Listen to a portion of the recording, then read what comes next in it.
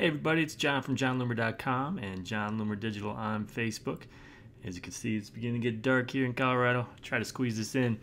Some quick news that came out today. There's been some talk recently about Facebook previously testing out a new one-column format to timeline.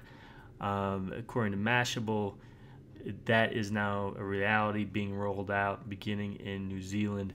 Although Facebook wouldn't confirm it's going to be rolled out to everyone, it seems to be the case.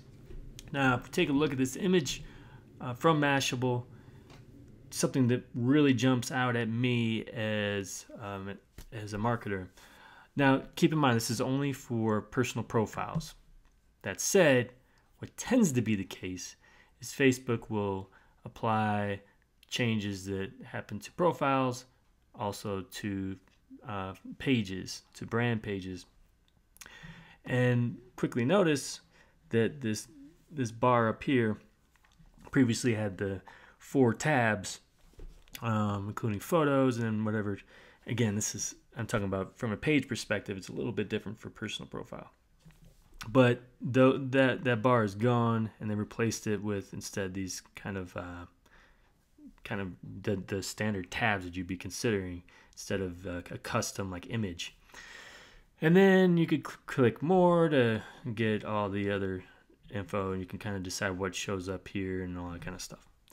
So anyway, I was immediately a little concerned. So if they apply this, we don't know, who knows what would happen here, but if they were to apply this to pages, brands would have to completely reassess this use of real estate. I was immediately thinking about ShortStack, my good friends at ShortStack, Jim Belosic, the CEO, founder of ShortStack, because that's kind of their business, which is contests and Facebook applications and whatnot for brands. So I highly advise you take a look at my blog post, because I've got some quotes from him. I'm actually a bit surprised by some of his responses. It's pretty interesting, and he makes some good points. So check it out. But I'm curious what you think as well. If this would be a good change for brands, if you think this will be converted over for brands, how you think the typical company should react and should respond or prepare for this if that were to be the case. All right.